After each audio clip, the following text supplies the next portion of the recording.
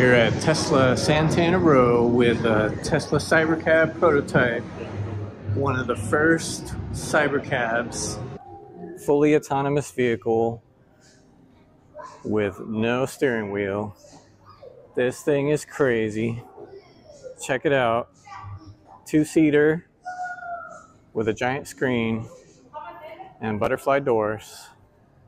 Future is here. This thing is so cool. Check out the doors, butterfly doors that swing up. Cybercab number 17, prototype 17 out of 20 built. Fully autonomous vehicle with no steering wheel, no pedals, no controls except for a giant touchscreen.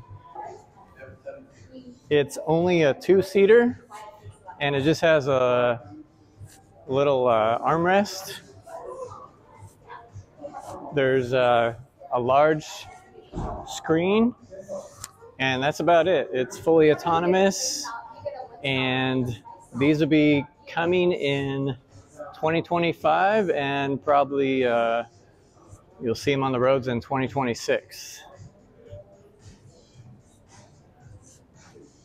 A large trunk here.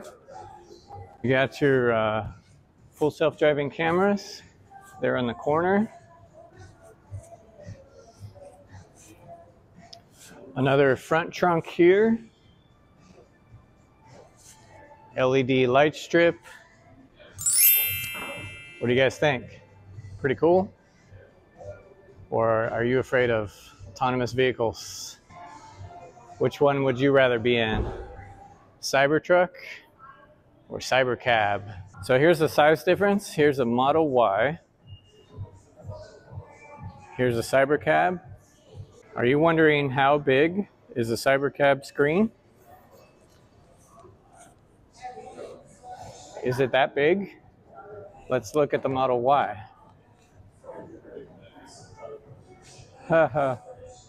Looks tiny compared to Cybercab, right?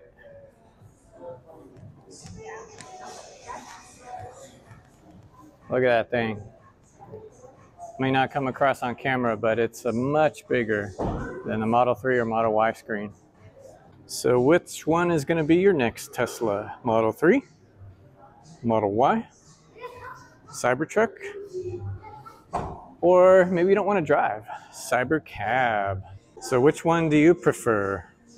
Cybertruck or Cybercab?